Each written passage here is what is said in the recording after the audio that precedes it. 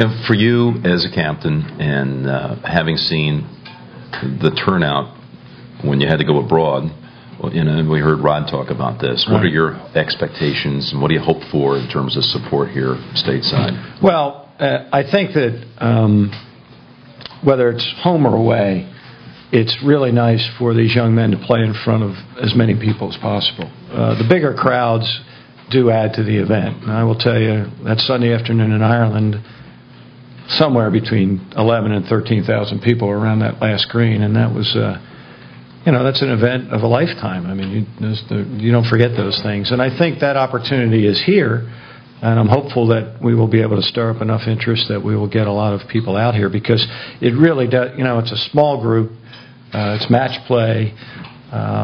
You go from 4 groups on the golf course to 3 groups on the golf course to 2 groups on the golf course. Things begin to pile up, and it really gets special at the end with all those people. So, and it's a lot of fun, and the kids really love playing in front of those people. So I'm hopeful that we'll get a big crowd. And you rattling off some of the members of your team, and it's just interesting to see that these where they go from there. And Dustin Johnson, Cole, you mentioned him. Brian Gay, who made our broadcast over the weekend not all that traumatic. He was that good. He was a former Walker Cupper, played in, I believe, 1993, and if I have my facts straight, I think he played against Padraig Harrington in a singles match, and they halved it. But it's a chance, don't you feel, for a lot of people to really see the future of the game, and also to be able to step foot and walk all the history of Merion when they come out. Yeah, well, the matches are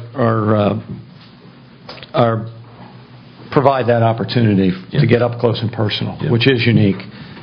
When we had the amateur, they're now letting the players walk. It's a little bigger field. This is international, which adds a flavor to it that most Americans don't get to see. So I think from that standpoint, it certainly is unique. The other thing, we talked a little bit about the way these matches were started. These matches were started in the early 20s to promote international goodwill between the United States and the countries in Europe. After World War II, that's the foundation. Or World War I, excuse me. That's the foundation of the match. So, it's that kind of spirit that's kind of lasted all through time, to that camaraderie, to try to bring everybody together, and it kind of builds on itself. And I think that you don't get that in any other event. Even the Ryder Cup, which is a very commercial version maybe of what we have here, doesn't quite get the same feeling. So I think that the members here will be, anyone who comes here will be treated to that kind of environment, and they'll see something a little different.